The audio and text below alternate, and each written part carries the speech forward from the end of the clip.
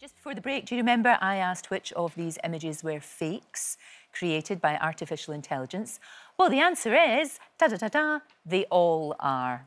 Every one of them, all three. And that's just one small example of the power and potential impact, for good and bad, that artificial intelligence is having on our lives. Well, tech journalist Lara Lewington joins me now. You know, we talk a lot about AI. What does it actually mean, though? OK, well, artificial intelligence is where a computer is doing the thinking and creating like a human. You know, that's the basic description of what it is. But recently, there's been a lot of coverage of ChatGPT. Yes. There's also Google's Bard, which is becoming available soon. I've had early access to it, where you can search on Google with generative AI built in. And this generative AI is the AI which is writing stuff for us, creating images. Right. So there's AI all around us already, from the moment that you look at your phone in the morning and it recognises your face to be able to open, to when you're posting on social media. All around us, there's AI right now. But what has really caught people's imagination, and I think has become a really emotive issue, is the fact that it can write like a human.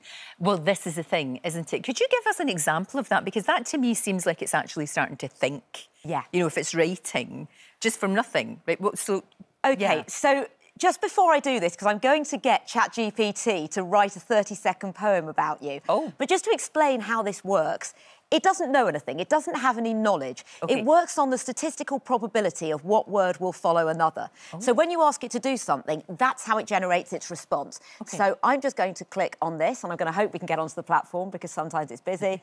Luckily, it is working. Is that writing a poem about me right now? It is already writing the poem. Let me read it to you. Worry. Lorraine Kelly, a face we know well, a smile so warm, a heart to tell. Her voice a comfort to all. Her voice a comfort, a friend to all. Her charm a gift that never falls.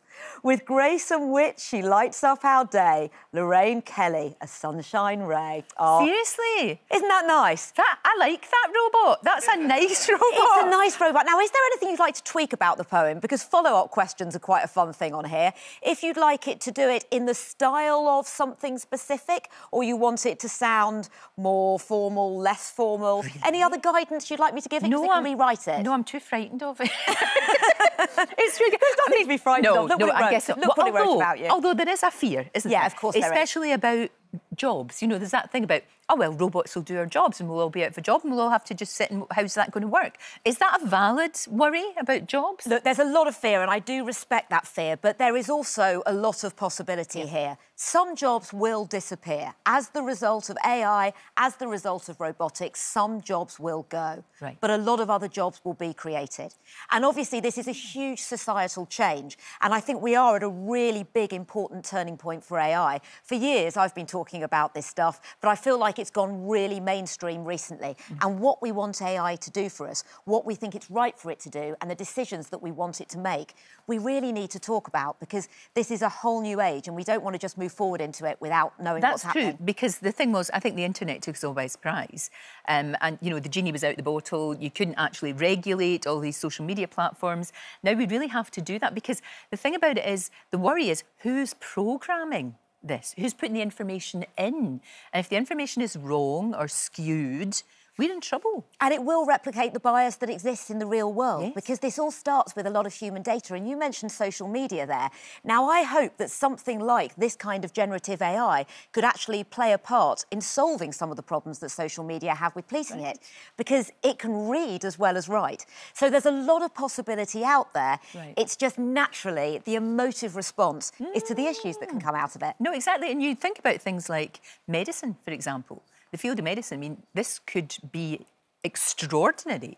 You know, it could help us cure if it can, let's say think, but you know what I mean? If it can take all the information in the world that's going on, and then come up with cures. I mean, that's astonishing. Well, there's a lot that AI can do that is very positive within healthcare. Right. We're not going to be losing doctors. We need doctors. We need human thought. We need human emotion. We need human reaction.